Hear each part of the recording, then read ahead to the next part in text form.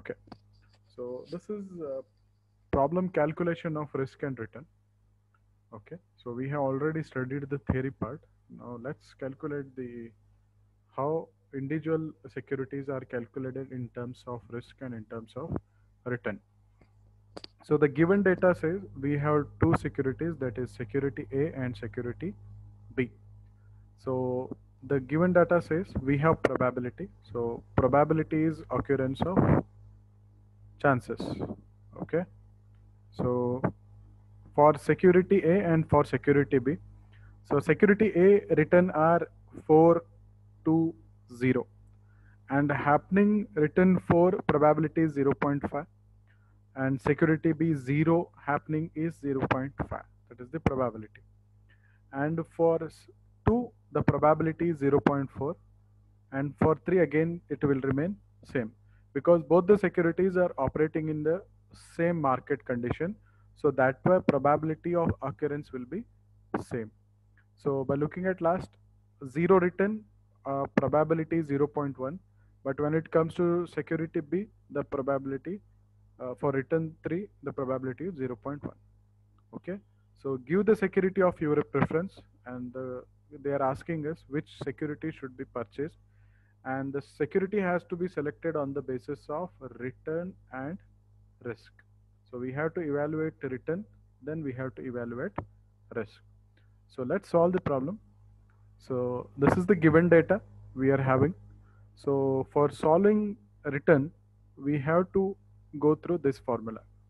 So what is the formula? Solution return is equal to expected return is equal to Ri into Pi. So R1 into P1.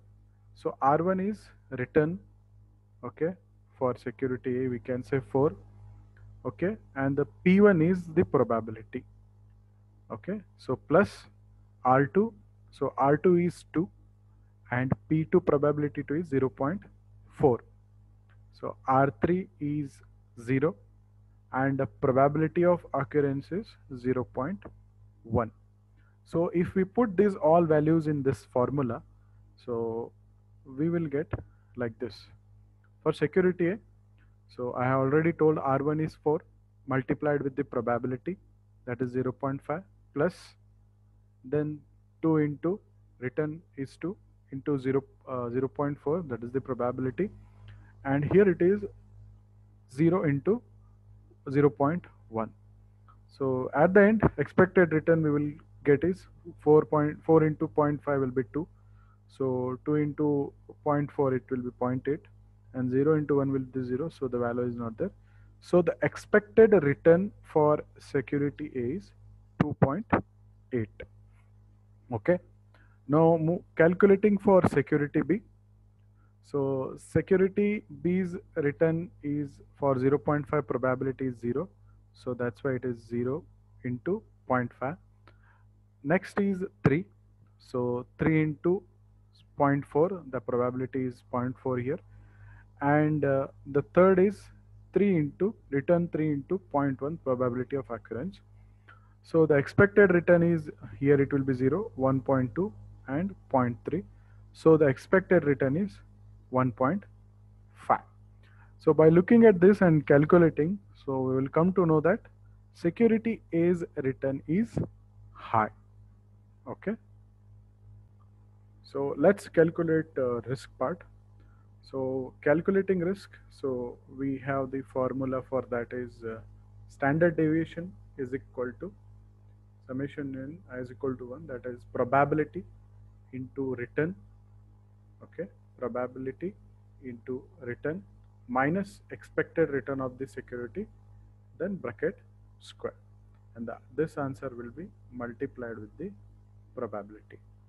So let's see. So we have for security A, we know the returns in the last.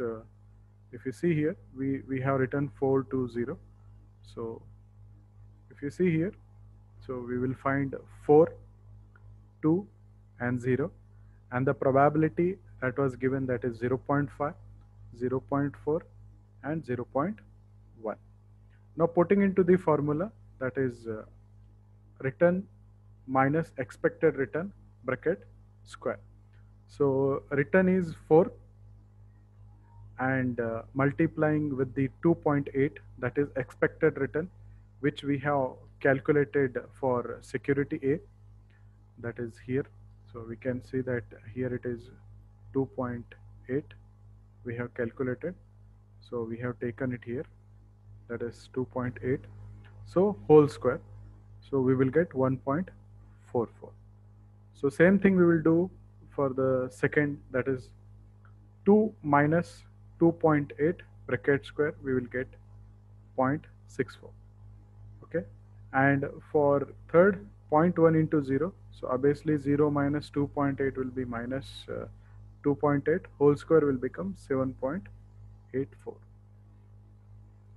So after doing this all, so multiplying the value with the probability, so 1.0.5 into this is 1.44. So we will get 0.720. So same thing we will do with the this value, that is 0.4 into 0.64. So we will get 0.256. So doing the same again, 0.1 into, so 7.84. So we will get, so it's 0.784. So we'll get this value. So once we add this all, just erasing this for your understanding.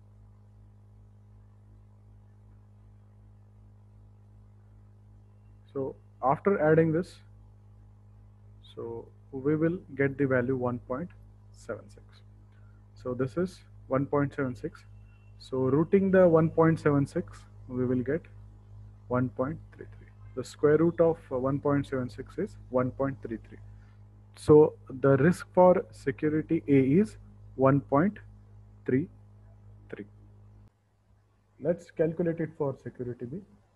So when we look at security B, so we have written 0, 3 and 3. So probability remains same, 0 0.5, 0 0.4 and 0 0.1. So the return for expected return for security B was 1.5.